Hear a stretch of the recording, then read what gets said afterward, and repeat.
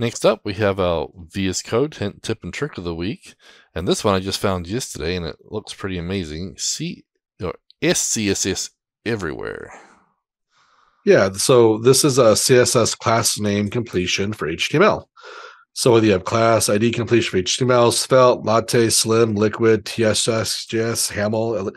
You're making some of these up, aren't you, Gavin? Haml, Elixir, Smarty, PHP, ERB, JavaScript, CSS, and SCSS. Just declare a class or your template and see it everywhere, both directions. Yep, no, it's pretty cool. I mean, there's a lot of great features in there.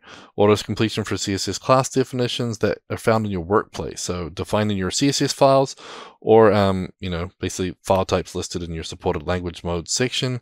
You can also link out to external. So if you're using a framework or whatever, you can actually just link to the CDN for those, which is pretty neat. So if you're using Tailwind or like even Quasar, you can link straight to their file there.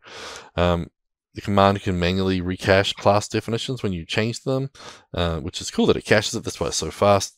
And your user settings can override which folders and files should be considered or excluded from the caching process, so you're not, looking up things from an old bootstrap that you're not using anymore or something like that. Yep, and then they also offer incremental builds, so you do not need to recache every time. There's additional Slim, Haml, Smarty, EEX, and Svelte template support. As I mentioned before, both way SCSS support. Man, that's hard to say. SCSS support.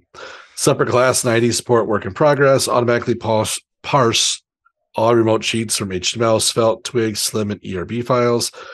And then HTML, CSS, Elixir, PHP, Vue, Slim, Haml, Latte, and many more. Gavin, are you like doing this just to mess with me? No, but I thought that's a really good idea. I should start doing that now. Start giving you all the acronyms. Like all the word salad to oh my gosh. And then slip in something that's made up, just see if I catch it. Yeah. The awesome features that I saw looking at this though, you can find usages. So if you type in a class in another file, it'll tell you which files in your project are using that class, which is pretty neat.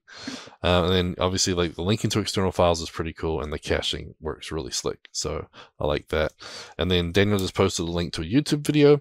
So that's Luke Diebold from Quasar showing you how to set that to work with one of the Quasar things. And he shows you how to do an external CSS file, but he also shows you how to basically copy the contents of a CSS file into a folder in your app that you don't actually build, but you can still put all the styles in there so you can use them and link them, and that can be pretty neat too.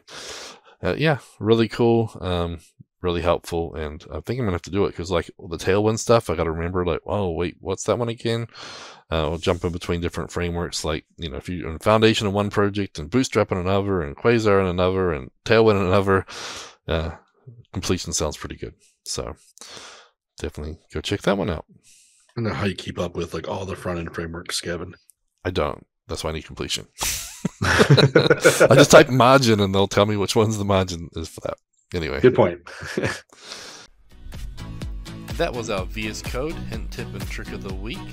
Brought to you by Modernize or Die podcast, CFML News Edition, proudly sponsored by Order Solutions. You can see the new episodes every week on cfmlnews.modernizeordie.io or on the Order Solutions YouTube channel.